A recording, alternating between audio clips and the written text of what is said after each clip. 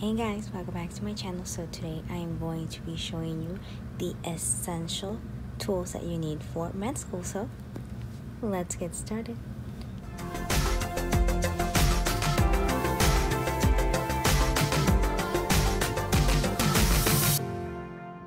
Okay, so I'm going to show you some of the necessary tools any med student will need. So you're going to need your pen lights. I have one in purple and one in pink. One is LED, the other is warm light. Depending on what you're using, you're going to use your warm light on eyes, you're going to use your LED on the throat, ears, and things like that. So I got one for each so that I know one color is LED and one color is warm. I got a brand new neurological buck hammer, and I got them with the blue tips. Normally they're black tips. I just kind of like them to be different, and then if you unscrew that, you have like a little needle to double check reflexes. Speaking of reflexes, you have your Babinski hammer, which you kind of roll over the nerves, and you have another little needle on the bottom to double check if your nervous endings are working. You have your tuning fork. This is a 128 hertz tuning fork. This is to double check your hearing. You just kind of like smack it on your hand and figure out if you're hearing correctly when it stops. You have your pocket eye chart.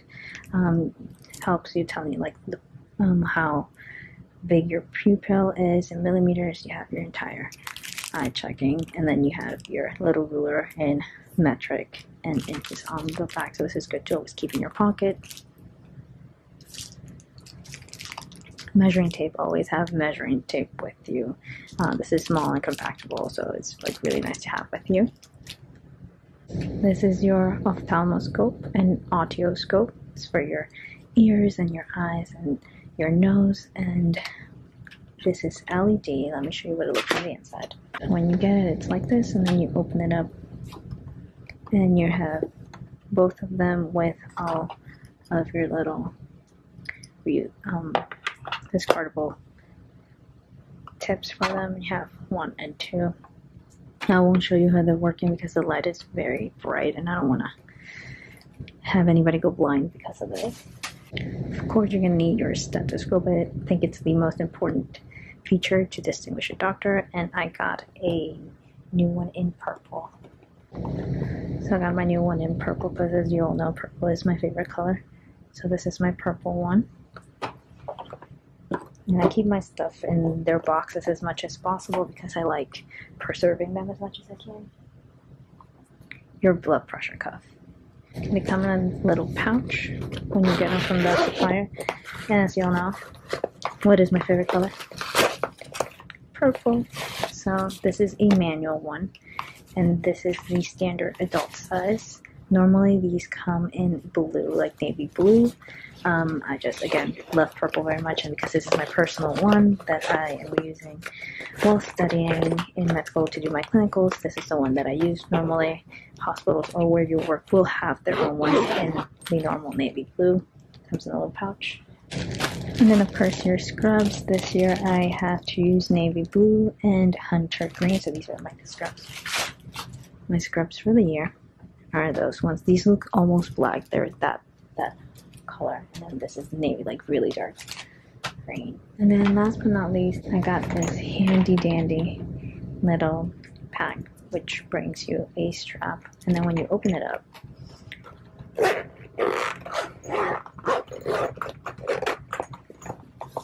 has your carabiner, of course, but it has space here so that you can add all of your stuff, your stethoscope, your blood pressure cuff. Like a lot of times, like blood pressure cuff goes here, and your stethoscope goes in here, and then you add all of your Babinski, and then all your pens, and you can put your eye chart, and you always have a pair of scissors. So that's kind of what I have, and it's easy because especially small pieces can easily be lost. So you want to keep them in one place, and I can just throw this in my backpack and keep going, and I don't really have to worry about forgetting one thing or another. I just have everything in one pack and just keep going with that. And if like my blood pressure cuff doesn't fit, I have my little blood pressure cuff bag, and if this doesn't fit, it brings its own case.